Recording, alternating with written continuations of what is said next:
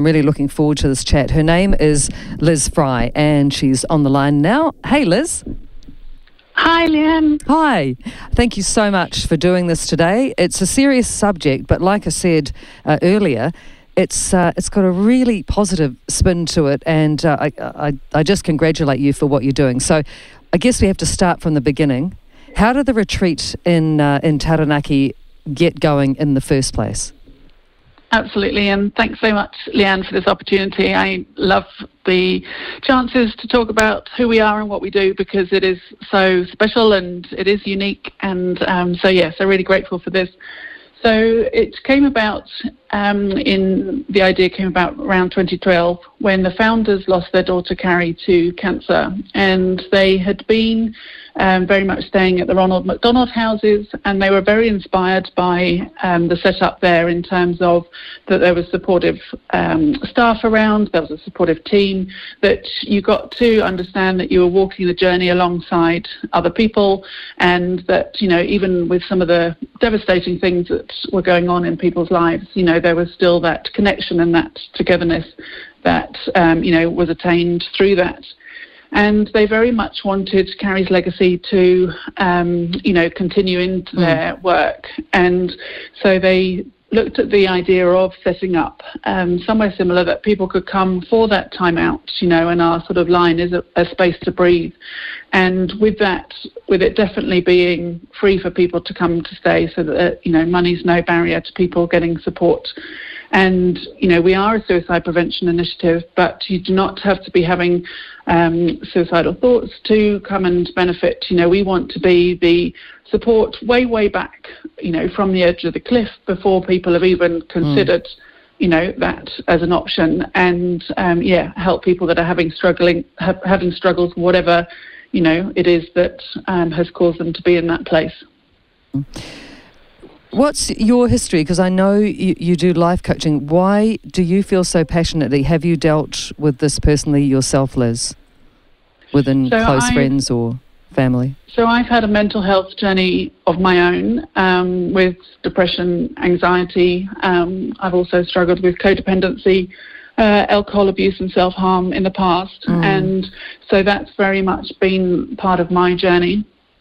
And combining that with being a nurse, working for the prison service, running a pub for 6 years, all back in the UK, it's always been about people, and I've always felt like I've got something inside of me. How can I bring this into the mix? And that's when I came across life coaching. And so, I do believe that when we've been through some struggles ourselves, not only do we get it, but there is that point where we go, okay, I'm ready now to help others. That may be experiencing something similar, and that message of sharing with people that they're not on their own, they're not the only one going through this. Sure, their particular situations may be unique to them, but there are others around them that certainly can help and certainly get it.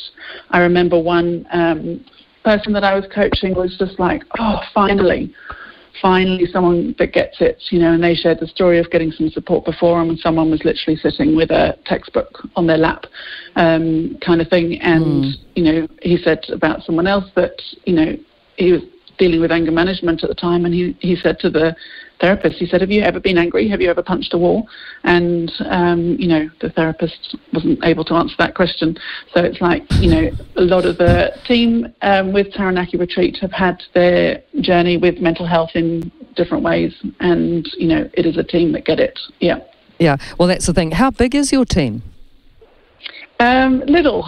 So we had a team maybe this morning, and yes, there were 17 of the 19 present, but we do have a team of, it must be over 200 volunteers now, and they're just incredible, and we would not be able to function without them. And they do anything from supporting our guests that come for a residential stay, or potentially helping with outreach, where support workers meet with people in the community to have that sort of ongoing support. Some donate their time to fundraising, some donate their time to sort of cleaning or baking or cooking. So yeah, it's an incredible team that is super proud to be a part of. we certainly couldn't do without our volunteers, that's for sure. Incredible. What is it about the Taranaki that makes it so caring? I mean, it's interesting. We could do with these places all over the country, but really, we don't have that luxury yet, do we? No, sadly not. But, if anyone's listening is inspired, we're not precious. We would love to, share what we found works for us and, sort of pass that blueprint on because absolutely the country needs them in probably every region. But when you come into Taranaki Retreat itself, we describe it as a bubble of love.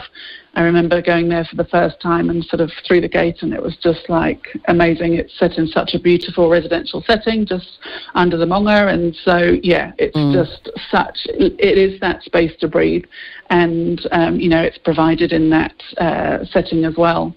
So, Leanne, are you okay if I talk a bit about how it sort of works in terms of coming for a stay and that side of it? Please, I would love to hear that, and I think listeners would like to hear how it works practically as well. Awesome. So, we take welcome guests from across the country. So although it's called Taranaki Retreat, people from all across New Zealand can come and have a stay with us. And we have stays available for 5 days or 10 days. And often we get asked, well, what actually can you do in that time? Often you hear about retreats and they're weeks and months type thing. But we believe it's very much that sort of chance to pause and chance to just sort of slow down and check in with where we're at and get some of those ongoing links into place, ongoing connections and supports. So that, it's not just at the end of a 5-day or a 10-day stay, people go, we don't just sort of wave them off and say good luck, kind of thing that's, back into the world. Exactly, with a bump sometimes. They know that this is just the very, very, very first chapter of, potentially the start of their healing journey, and we'll be looking to connect, if they're out of the region, we'll be looking to connect them in with other supports, closer by, or speaking to potentially the supports they have got and going, okay, what else can we do? Have we tried this? And then if they are in the Taranaki region, then we've got other ways of supporting them more locally too. But it's very much that feeling that, it's very much an open door, so that, if people are struggling, they can get in touch with us again. We've got an amazing journaling set up, so people can log in, they can sort of write what they're struggling with or, what's going on for them, and they'll be buddied up with someone. So if they were buddied up with me, they would write, press send, I'd get a notification to say that they've journaled, and then I can respond with some thoughts or ideas, kind of things. And again, that's accessible to people from across the country. All ages really as well, Liz? All ages? Or Yeah.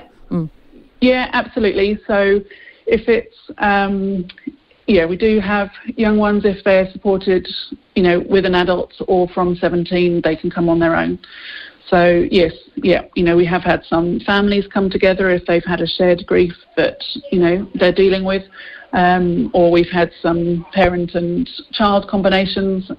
So yeah, absolutely. Again, it's a beautiful setting. We've got a playground there too, and a trampoline, although sometimes that's used for stress relief as well for the grown-ups.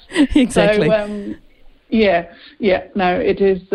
it is available for all. And it's not just, one of the myths that we've heard is that it's only for those that can't afford therapy or other forms of help, and that's not true either.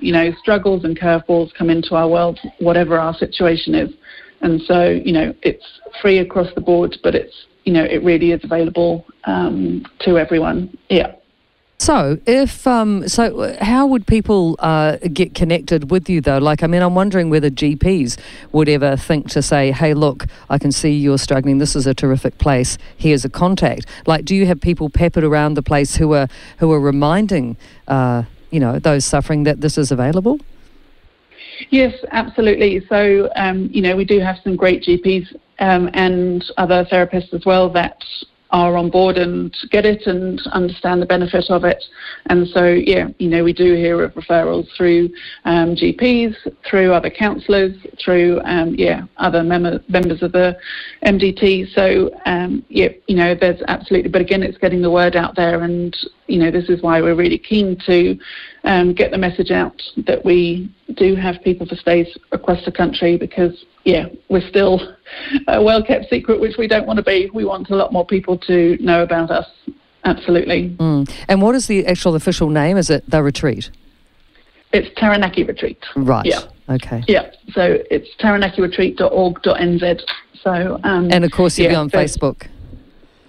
Yeah, Facebook under Taranaki Retreat and Instagram. There's definitely ways that people can get in touch, and if people want to come for a stay or want to inquire, then through the website there's a form that they can fill in, and that can be filled in on behalf of someone as well. So, if you've got someone that's struggling and they just don't have the headspace to fill out a form, then it can absolutely be done on someone's behalf as well. Fantastic. So you mentioned off air when we were chatting this morning that, sometimes people turn up in all sorts of different ways. They'll fly, they'll bus, they'll bike, for goodness sakes, because they know that they need something, and you're there. And I thought that was a really nice tale, but also quite sad that so many people are needing help at the moment. What do you think? What do you think the ripple effect is really of this pandemic and COVID on mental health? Yeah, absolutely. And we do have people getting whatever their ways to the retreat. We've had some people come yesterday to start their stays, and they were picked up from the airport. We've seen a big increase in terms of the number of inquiries and support that's been needed, and it's very much the key areas around is the sort of stress of the pandemic, and potentially the extra weights and loads that have been added into people's lives. Potentially they were just sort of getting by, just managing, and then they may well have this added sort of stress has just caused them a lot more anxiety, and then also the sort of fear of the unknown. We just certainly through it was like, well, how long is this going to last? And then we hear of another strain that's coming in, and the borders, and when are people going to get to see relatives again? Just the ongoing stress and the ongoing sort of uncertainty and unknown about it. And that's not something that's easy to recover, because it's not over. No. We've still got sort of restrictions in place and different ways of being. So, when you haven't got sort of an end date to look forward to, it can be really disconcerting for people. And then, the loneliness side of it, which, even before the pandemic was big for our society these days, a subject that people don't like to admit to. You're so right. It's so bad, isn't it? Loneliness is so bad for many people. Yeah, absolutely. It's huge. And it's something that people don't like to admit to either, and we've got a community cafe in here in New Plymouth, and I was just talking to someone about it yesterday, and, he said, this means that I've got somewhere safe to come, and I can have people around me, because I do struggle with loneliness. And when I said that I've had that in the past, because I'm from the UK, all my family are back there, I'm here on my own, and, getting to know people and things, and he was blown away. He was just like, you get it. And I was like, yes, absolutely. And so then, people were struggling with that already, and then chuck in a pandemic where we're isolated, and then even after those restrictions are lifted, people are going to feel again that disconnection, and absolutely. And they may have been reviewing actually who have I got around me and who are my supports, or maybe they're going through mental health changes and just going, actually the people that I've had around me aren't supportive, they're on a different path, or they're not aligning with where I'm at. And I know when I gave up alcohol, it was really interesting to see who stuck around, the connections that fell away, and then new ones coming into the mix. So again, but in that transitional period, it can be like, well, yeah, who am I and what am I and who are my people and where do I find them? Because, as we get older, it's not easy to go out and, meet people or make new friends, etc. Yeah, absolutely. Yeah. So I think it's probably put a magnifying glass on issues in society that, were there already but have now just amplified it. A lot bigger. Oh, yeah. I reckon. And, you're so right about that. The friends who are there with you when you're the good time gal and all the rest of it, and when you're flying high, that's all cool. But they drop away, don't they, funnily enough, when perhaps you might need them, and that happens to a lot of people. Yeah, absolutely. Yeah, there were some because I used to often buy the drinks and because I wanted people to drink with. Take them down with me. When I stopped, then it was just like, oh, okay, moving on type thing. You're no fun anymore. But, a lot of people, when I do go out, don't realise that I'm not drinking because I gave up because I was actually enjoying life a lot more and didn't want to waste my weekends being hungover. Sure. A lot of people don't realise that I'm not drinking, and I love being around, in that sort of party place. But right. It's just interesting what different people's concepts. And again, for some people, like it would have done for me when I was drinking, it would have highlighted and made me think, oh, maybe I should do something about mine, and I don't want to. 100%. Different paths, different journeys. Each on their own journey. And I had to get to a point when I was ready for mine, and that's the same for everyone. It's confronting for people, isn't it, when you suddenly change and you opt to live a certain way, and they just can't handle it. It's very interesting. Yeah. It's just very interesting. Getting back to the pandemic now.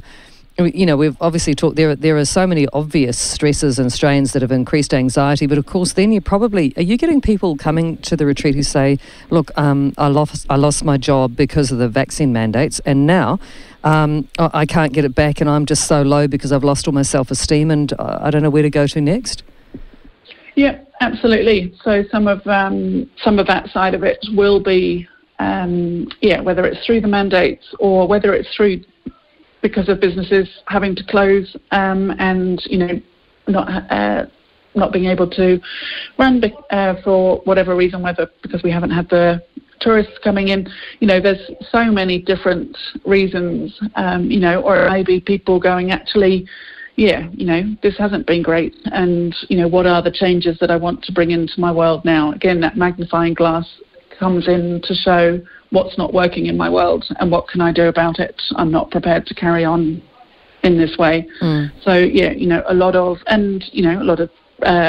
might be relationship breakup, maybe those times in when we were in lockdown, maybe again highlighted relationship issues for people, and they've gone, actually, this isn't what I want anymore. And navigating that side of it. I think that's happened much more often than we actually realise. In the last 2 or 3 years, I think that's another thing that people are dealing with. So there's so many things, and so I'll just let people know we're talking with Liz Fry from the Taranaki retreat, which is essentially a place where you can go for a block of 5 days or a block of 10, and it's free, which is incredible, but we'll talk about the fundraising shortly and what you're hoping to achieve soon. And you can get that support, and also they're there for you in the future when you go back home to your busy lives and all the pressures you have from just day-to-day living. Because let's face it, modern life is rubbish, isn't it, really? I mean, it really is.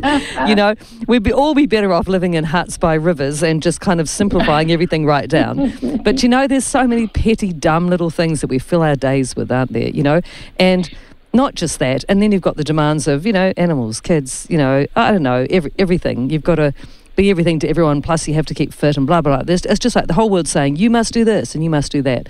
And sometimes those voices just get too much, don't they? So I guess that's the sort of person who's seeking you out and saying, I've got to take a break.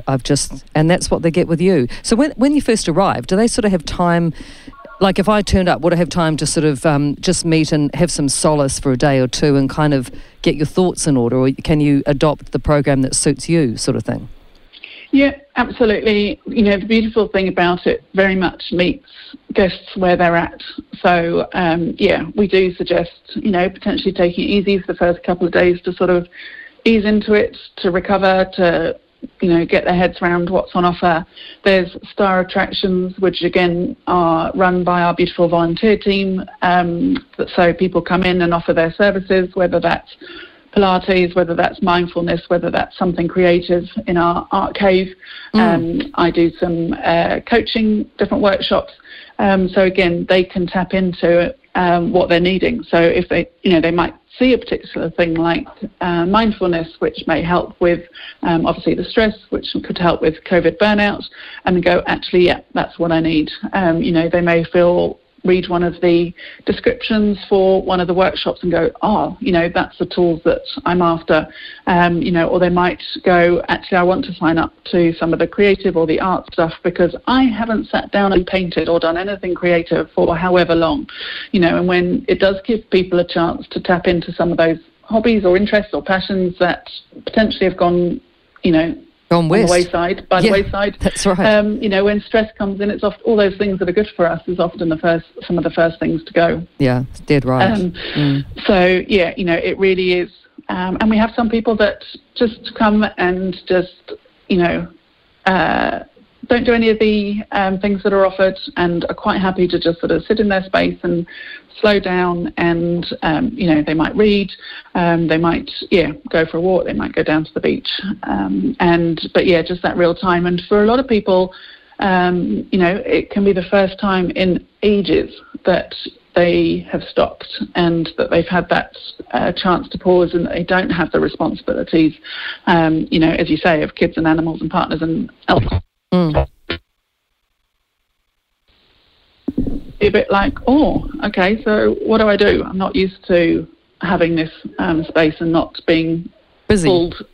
Yes. Yep. Absolutely, because being busy and is just can be another one of those band-aids that like alcohol, like drugs, like gambling. Keeping busy, it's socially acceptable. Totally. And people don't realise until they slow down that actually maybe there's some stuff underneath that could do with some nurturing. Looking into.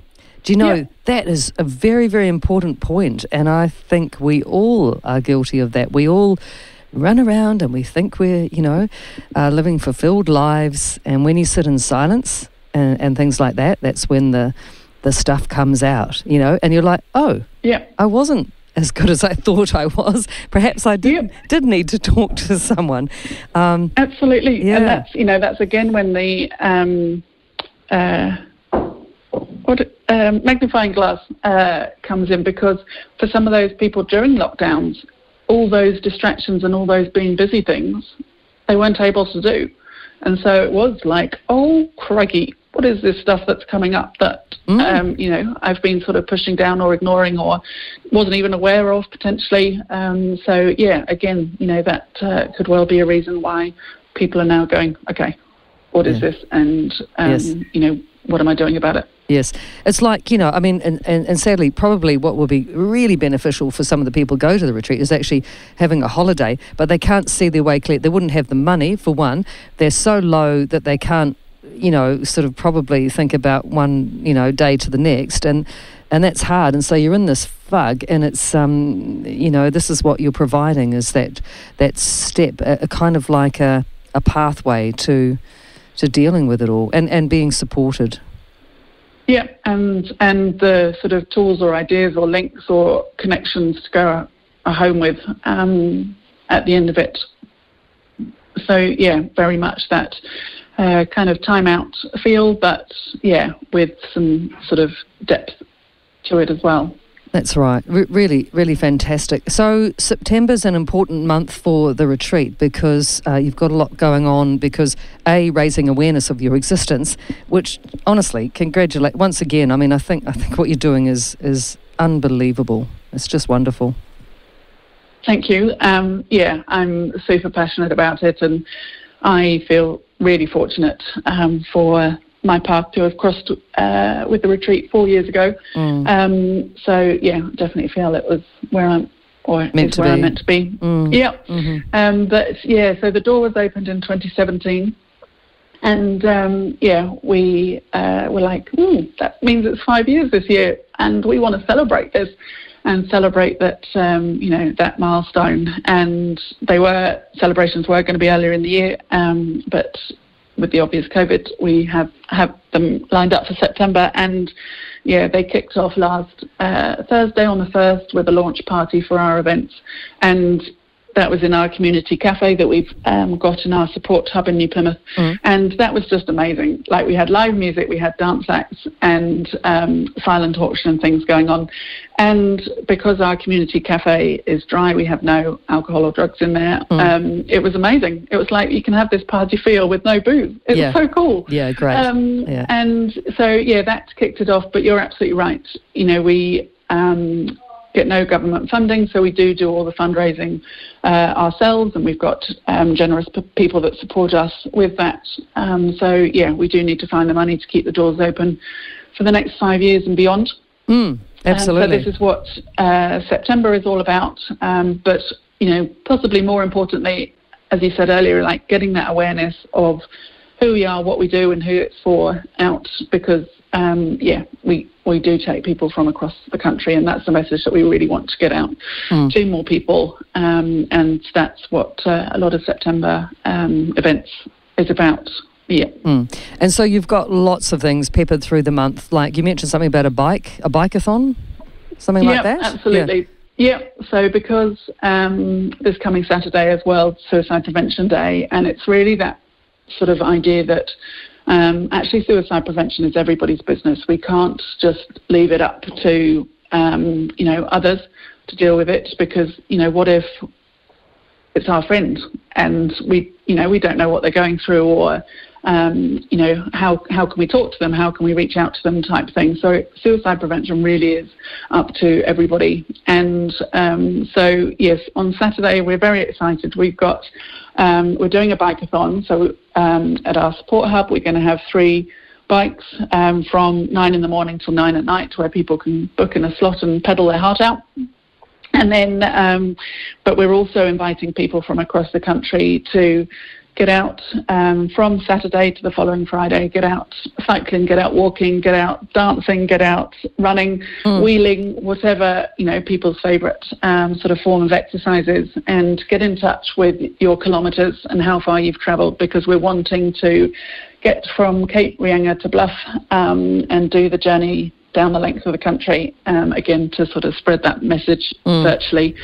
So, yeah, people can donate their kilometres, and, if you've got the opportunity to fundraise or get some sponsorship or donate some money, then, there's that option that we'd obviously appreciate as well, but we'd love to hear from different groups across the country that we're getting involved with our mission. That would mean the world. Yeah, wouldn't that? And I'm just thinking, like, imagine the volumes of food and things, and all the people required to do all the meals and what have you. And you're doing this on how many people again? A team of 19? 19. Wow. Yeah. But it's really the 200 volunteers. We can't forget them. We really wouldn't be able to do it without them. But it's a group of incredibly passionate people that, really share that same passion, that same vocation of wanting to make a difference. And, as I say, the majority will have had their journey and will have gone, okay, I'm now in a place that I can give back some time or some energy or some skills or my listening ears or whatever it might be to the bigger picture. Yeah, which must be super satisfying when you see someone off and you see a change in like a short period of 5 days, let alone 10, which I think would be, I guess, optimum, depending on where you're at. Do you think you're going to get to a time where, I guess you hate to turn people away, but have you had to do that? It's usually Tough question. There'll be something there'll be some way that we can support them with, because a stay's not always the right time for people. Maybe someone's anxiety is really high, and actually if they manage 5 days, then, they're doing great. Or it might be some of those commitments that, they do need to tend with, or they may only be able to get 5 days off work. So, whatever it is, it's that starting point. But also, if for whatever reason people aren't able to make it for a stay, then, we'd be very much looking at, what can we do in the meantime? Can we set you up potentially with the journaling side of it? Right. What are the resources that are in your area? Yes. It's not just a cut and dry, not for you type thing. Yeah, of course. So the feeling I'm getting from you, Liz, is that you come at this from a really deeply personal, caring, compassionate, empathetic level, which is fantastic. It is it absolutely means the world to me. And I started with the retreat. It was only meant to be 3 months volunteering back in 2018, and that turned into 6 months volunteering, and then it turned into Liz, we like what we're seeing, what do we do to make you stay conversation. So that ended up with me moving to New Plymouth permanently. Right. And and here you are. History. Yeah, absolutely. But it is something I'm passionate about. I think I was reflecting on this recently with my brother, that I've got a thing of not wanting to leave anyone behind, and just the thought of someone going through that feeling of no one cares, or they'd be better off without me, or what am I even doing here? I've got no purpose. I don't belong. Like, that makes me feel physically sick. The thought of someone going through that. And so it is about how we can reach more people and get to more people, because sometimes it is just some small steps and small tweaks and belief that actually people do care, and that you do belong in this world and on this planet, that can start to help people get that glint in their eye. I do a coaching session for people that want it when they come to the retreat, and at the end of the session I sort of say, what's the takeaway? And so often people say hope, yes. And that's what a lot of people need, just that belief that actually it's not always going to be like this, that, things can change, and we want to be there to support people and make those steps to help them make those changes, whatever that looks like, whatever people's struggles are going through. It doesn't have to be this way. Absolutely. I'm imagining the place, and I've sort of got the vision of the mountain, and you mentioned the sea. There's you can't underestimate the power of nature, can you, in healing and providing a safe sort of feeling for people.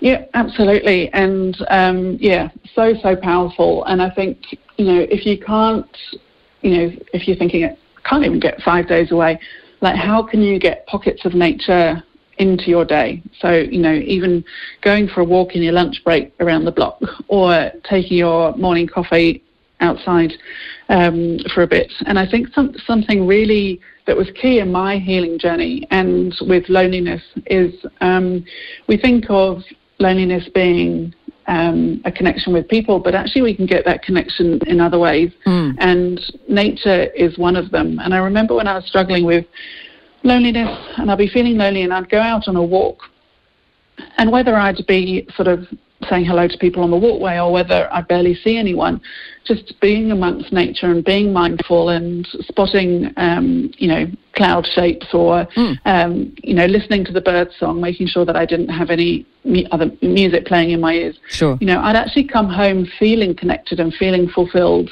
It wasn't like I'd just come home and then I'd feel lonely again. It was just like, actually that's met my need for connection. So nature can be beneficial in so many ways, whether it's vitamin D, or the fresh air, or the exercise, or chance to slow down, feet in the sand or the soil or the grass.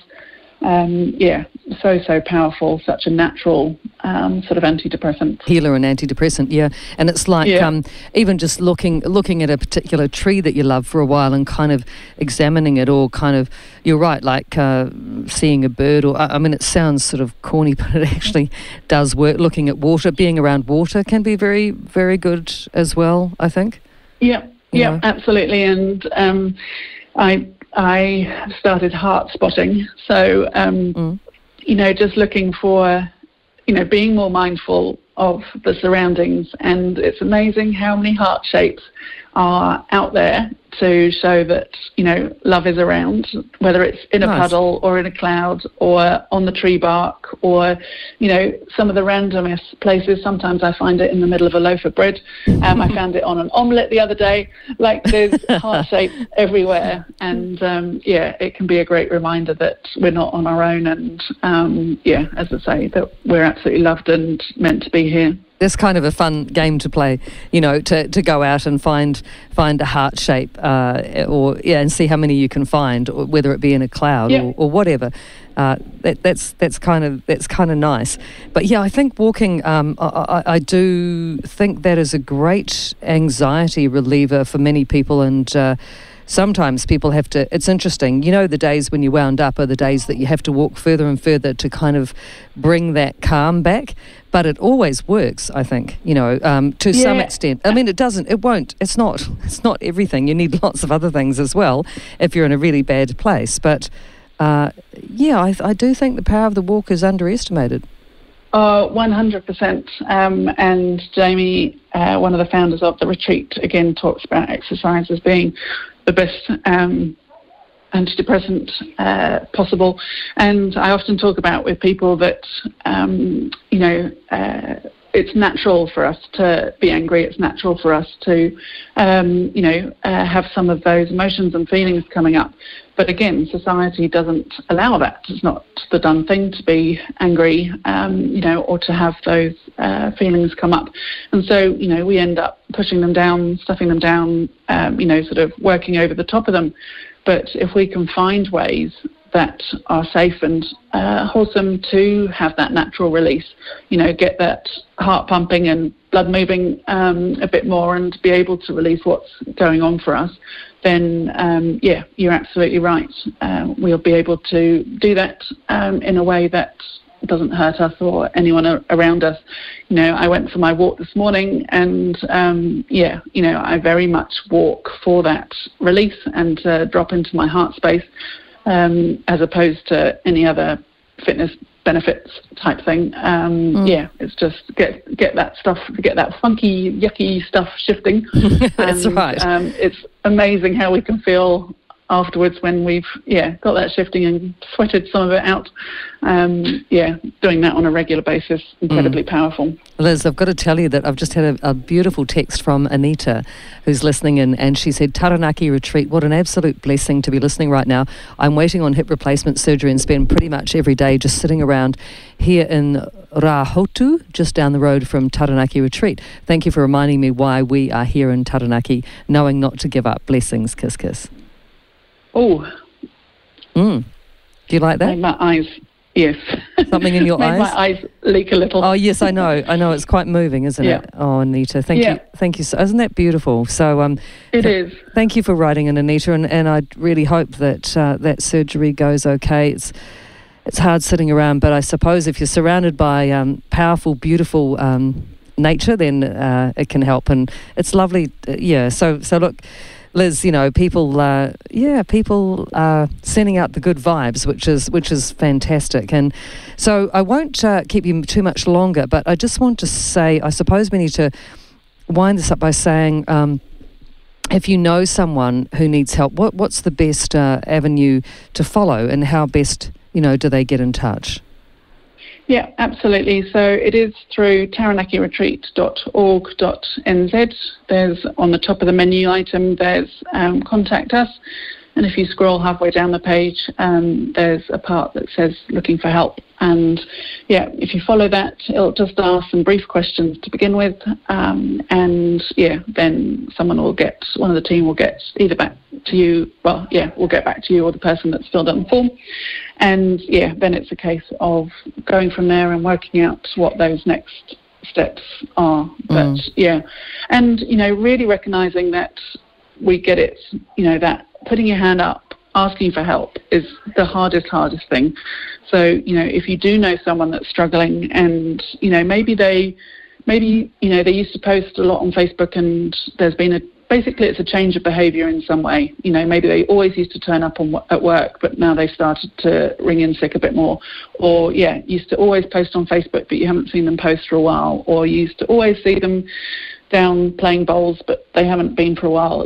Start tuning into some of those changes in people's behaviour, because it is so hard to reach out for help. But, if someone comes alongside and just says, hey, haven't seen you around, just wanted to check in, if they're absolutely fine, then they're still going to love the fact that you checked in. No harm done. Exactly. That, show that you cared. Just having that vigilance that, we are, of the people around us, getting in touch with us, if you have got any questions. Sometimes people get in touch and fill out the form because, they are worried about someone, and then we can take it from there. Absolutely. Oh, it's been a really brilliant chat, and I wanted to, just thank you for so much time, and also I imagine that a lot of people are going to be wanting to support you both financially and or just with general, by reaching out to you, and well done. And let's hope that we get to a situation in this country where mental health isn't quite so bad as it is at the moment. But, absolutely. I mean, if people do want to support, again, on the website, there's the option. We've got to give a little page. It's got our bank details on there. We would love some regular people donating. I'll bet. So that, but whatever works for people. If people, $5 a month, we would really appreciate it. Yeah. But it is... we very much have that value of inclusivity, and, it's about getting involved, getting part of it, sharing the word. There's even a blog on the website of 55 ways of getting involved in September. You don't have to spend any money, you don't have to be in the area, but again, help us get the message out there and, reach the people that are needing our services right now. Totally. Liz Fry, it's been just wonderful. I just want to say arahanui and all the very best for the future. Thank you so much, Leanne. I really appreciate it. Appreciate it.